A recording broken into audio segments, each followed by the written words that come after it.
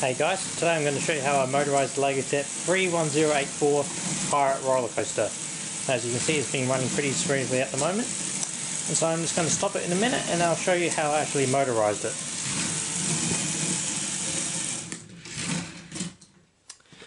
So down here I've got an M motor connected to a battery box, a little support structure here that I changed. Only this section I've changed, the rest of the set stays the same. So in the support structure here I've moved the blue pillar and created a tan one, so it's got a hole in the middle so it still supports but the chain link can go through. To do this you will need at least 82 chain links. You can take one off or add an extra one on depending what suits you better, but I find 82 suits me the best.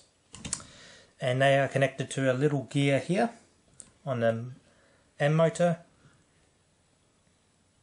So the first part of the roller coaster, the first whole part here, that's where the chain and the gear pretty much sits. Goes all the way up there to the very last bit on the top and all the way at the bottom, which gives a fairly smooth transition all the way through, as there's a little pins in these roller coasters and they get caught in the middle here and dragged to the top. You may notice I'm using 2 carts instead of the all 3 where I've got the other one here.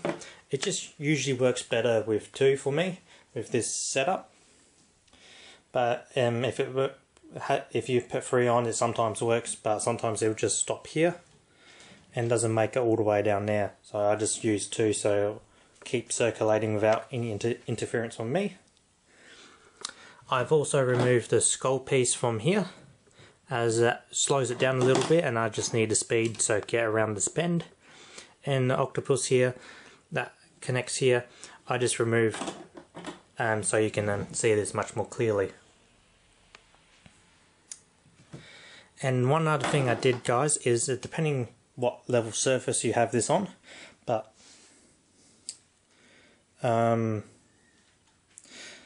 I've added 2 plates at the bottom here just to lift this whole side up here just a little bit, so it gives a little slope to this bend here, so it makes it all the way around, or sometimes it will get enough momentum just to go to here and doesn't quite make it to the slope there. So that's why I give it a little extra height. I just use 2 plates at the bottom, give a little extra height so it can make it fully around. And that's the only things I did to make it motorized. So it took me a few trials and errors, but got there in the end. So hopefully this video will help you motorize your own pirate roller coaster. So I'll just put it on again and I hope you enjoy it.